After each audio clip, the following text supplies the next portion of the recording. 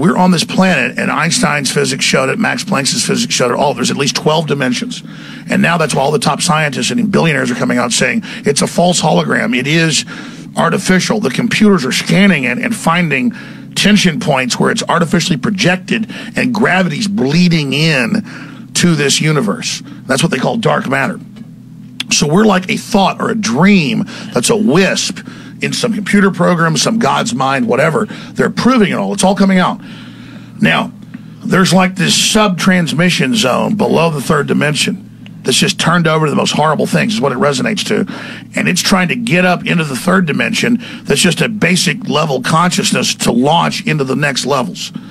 And our species is already way up in the fifth, sixth dimension, consciously, our best people.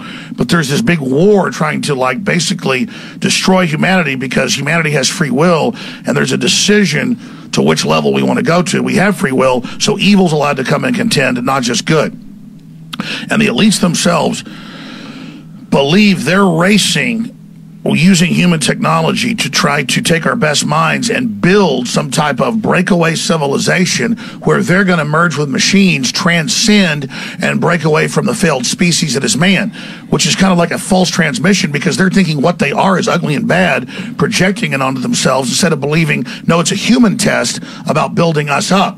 And so Google was set up 18, 19 years ago. I knew about this before it was declassified. I'm just saying I have good sources. That they wanted to build a giant artificial system.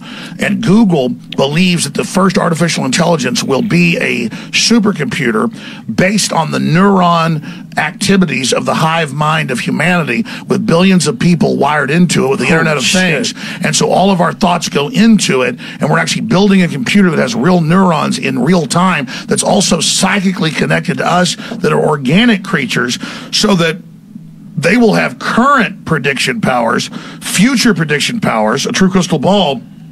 But the big secret is, once you have a crystal ball and know the future, you can add stimuli beforehand and make decisions that control the future.